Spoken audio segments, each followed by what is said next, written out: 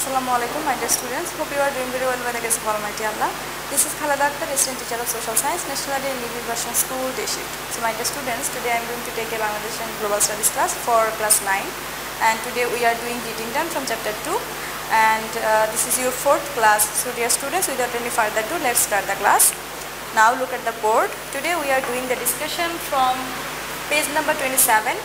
And the discussion is about the roles of the political leaders in achieving independence. Actually, we all know about that there are lots of political leaders who are included in the who has actually contribution in the achieving independence, and now we will try to know the names of that people who are actually mostly important in the history of achieving independence, and they are actually in our mind, and they will always remain in our mind, and whenever we will remember about that persons, actually it will be with respect. So first of all, we will try to discuss about Bangabandhu Sheikh Mujibur Rahman, the father of the independent Bangladesh and the architect of independence in our country. So now we will try to discuss shortly about their activities, because if we try to discuss about all of the things about these persons, actually it will take lots of time. So we all know the important things, and we will try to make a gist discussion about these people. So first of all, we will go through the contribution of Sheikh Mujibur Rahman when it has been started from 1948 actually, which is actually remarkable incident or event, and then what happened with this person and what was his contribution we will try to discuss. So the first activities of Bangabandhu Sheikh Mujibur Rahman was he established the Ch-2 in 1948. So with some people or some students who are actually very much curious and very much eager to make a country which is fearless, which is independent, and where they can do anything they want. Actually all of the things will be legal. So as they are not getting all of the facilities, so they are very much curious and eager to make this happen. So that's why, and Bangabandhu Sheikh Mujibur Rahman grabbed the facility, and then he established the Ch-2 in 1948. And then in 1949 he actually established the Awami League. That means there was not only the students, there was the actually most important people who are actually thinker about Bangladesh, who are actually devoted for the independence of Bangladesh, and who are the most important leaders and who actually did a lot for the country. And that type of people, actually with that type of people, Bangabandhu Sheikh Mujibur Rahman made the Awami League in 1949. And then he played a vital role in the language movement in 1948 and 1952. If we go through the book very properly, we will know what are the actually important incidents and the memories we will find out. And then Bangabandhu Sheikh Mujibur Rahman has a contribution in Jokta Front election in 1948, and then 6-point demands in 1966. We all know about that, and then mass uprising in 1969. We all know when it was the time of mass uprising. That time Bangabandhu Sheikh Mujibur Rahman was actually a case has been filed against Bangabandhu Sheikh Mujibur Rahman, and the name of that case was Bangabandhu versus State. That type of heading was that included, and there were 35 people who are under the case. So it was in the period of mass uprising in 1969, and then we can see Bangabandhu Sheikh Mujibur Rahman in the 24 years of the Pakistan regime, he spent 12 years. How cruel for a person to spend 12 years in a jail or in a prison out of 24 years. That means out of 24 years he spent almost 12 years in prison. How devoted, how careful for a country a person can be, that a person after spending a lifetime, spending about a decade, about 12 years, he is actually struggling, and he has been struggling, and then he finally got the independence. And then he gave the clarion call for freedom in his History 7 March 1971 speech in sequence of struggle. So when it was in 1971, the Pakistani people were very much curious, what to say, they did a lot of things beyond us, and it was very much pathetic for the people of Bangladesh. And this is actually a dark history of Bangladesh, and that time Bangladesh Sheikh Mujibur Rahman called for the gave the clarion call for the freedom of the history independence in 7th March 1971. That is actually a memorable event for Bangladesh. And then he formally declared the independence of Bangladesh in the early hour of 26 March 1971, when the Pakistani people started atrocities and started which was called Operation Searchlight. In that period, when he got to know, he he hurriedly called for the finally independence, which is called for the independence in early hour of 26 March in 1971. And then the people started fighting for the independence of our country, and then after 9 months, Bangladesh got the independence. So my dear students, this was all about the discussion about the contribution of Bangladesh Sheikh Mujibur Rahman. Now we will go to the rest of the leaders, who are actually 4 important leaders who are called national leaders of our country. The first one is Syed Nazrul Islam. He was the president. He was the acting president when Bangladesh Sheikh Mujibur Rahman, sometimes when he was absent in the country. That time he actually maintained the acting presidency of the country of our country, that means the Mujibur government, and he was the most important organizer and contributor for the independence of Bangladesh. And then next one is Tajuddin Ahmed. We all know about him. He was the president of Mujibur government, and Mujibur government was actually organized or established in 10th April 1971, and 11 April 1971 Tajuddin Ahmed declared about the formation of Mujibur government, and he was actually most important associate of Bangladesh Sheikh Mujibur Rahman, and they has a close relationship, and this person is very much importantly connected with the history of our country, our independence. And then Captain M. Mansur Ali. He was the finance ministry, he was responsible for the finance ministry of the Mujibur government, and that time he actually maintained the finance about food, clothes and armed forces. He actually provided all of the things, and at the same time he is the most important leaders of 4 national leaders of Bangladesh, and he is actually very much good organizer and actually very much important organizer for the national independence or independence of a national country of Bangladesh. And then A.H.M. Kamaruzaman, he was the under Ministry of Relief or Rehabilitation. That time he actually lots of people are India who are actually residing that country, and they are actually as refugees, they are residing that country because they are under shelter of India. So that time they need actually food and some accessories which is very much mandatory. So that time A.H.M. Kamaruzaman actually did that thing which is very much important for the survival of the people of Bangladesh. That time he collected reliefs and foods and tried to send this in India, so that the people who are residing there as refugees, they can get the facilities and they can survive. So dear students, this was all about the roles of political leaders in achieving independence. Now we will go to the next topic, which is the role of foreign countries during the liberation war. So here the role of foreign countries during the liberation war. The first one is the role of India.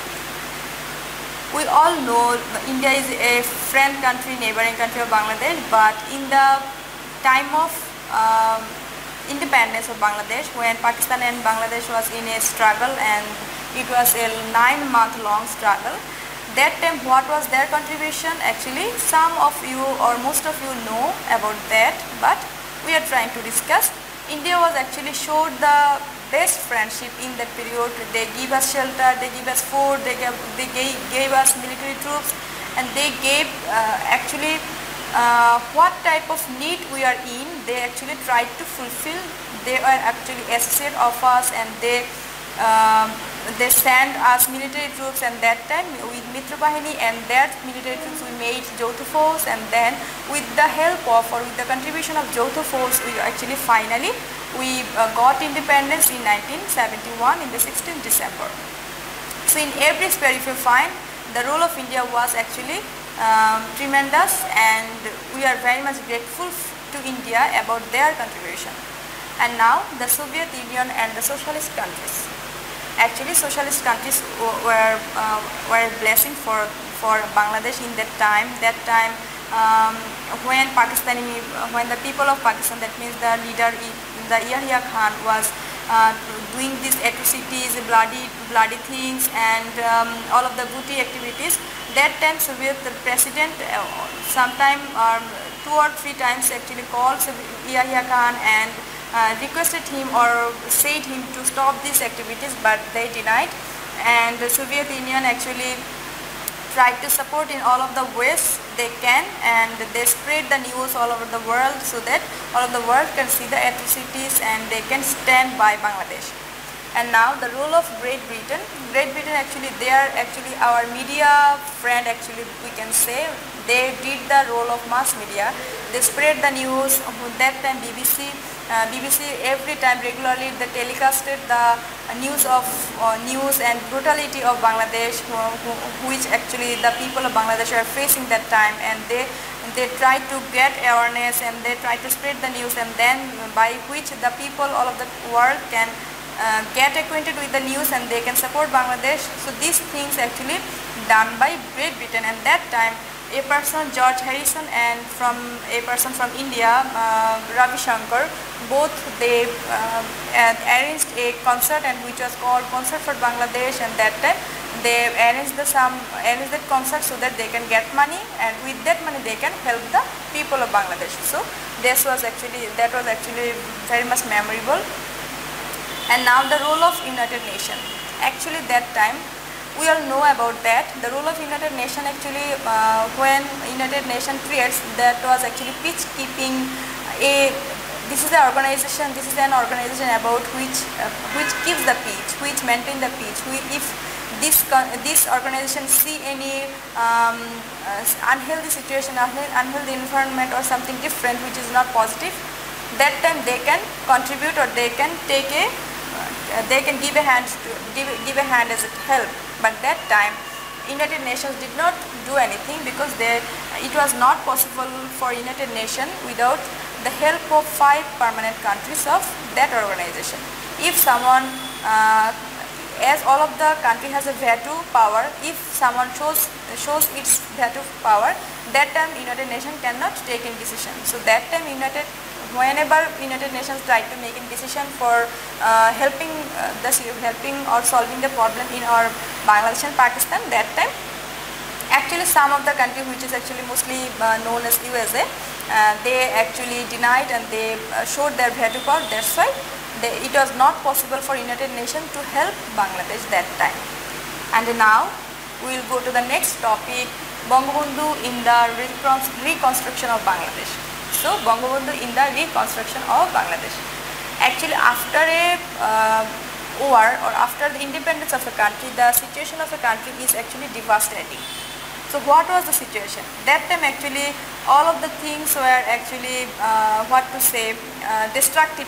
All of the things were destructive where people are homeless, foodless, clothless, no facilityless, medical facilityless, educationless. So all of the things need to be mended up, and that initiative or that responsibility was actually taken by Bangabandhu after the Liberation War. So what did he do? So at first we will have a look. First one he did, the reconstruction process of a war-torn country.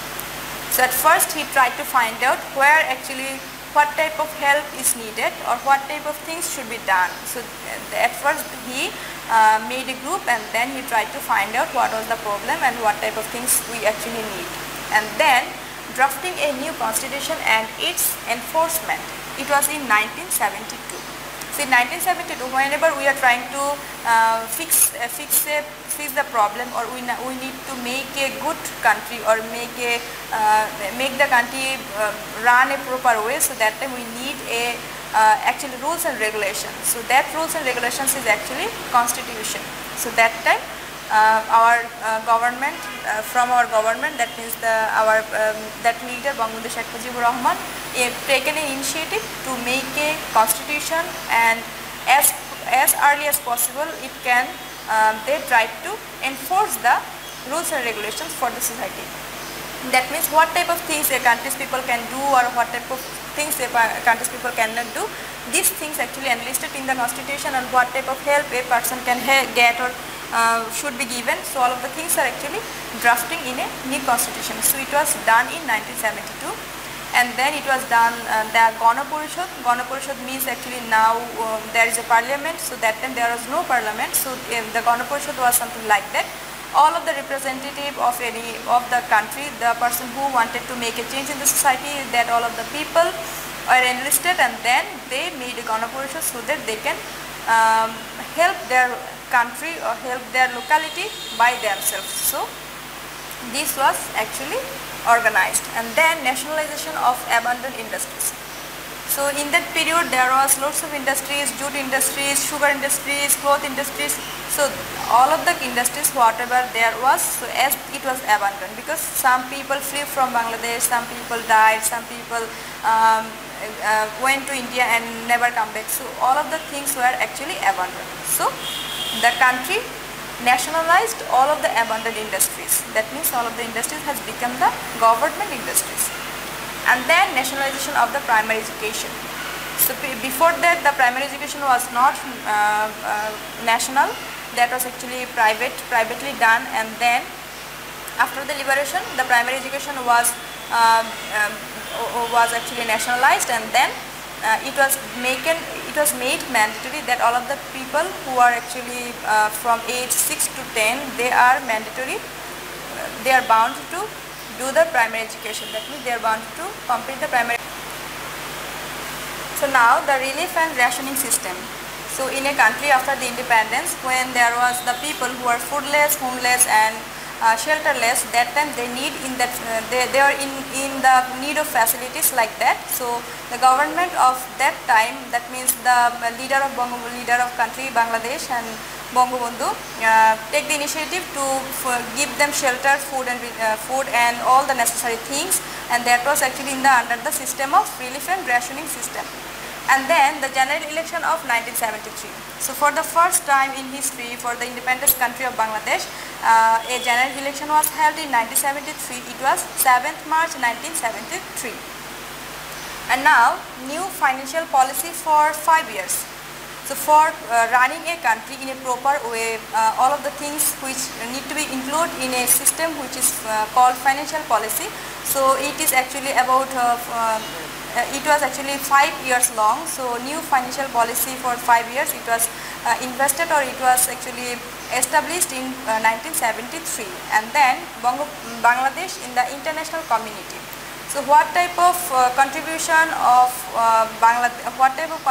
international community which was given to the Bangladesh, so that will be mentioned here.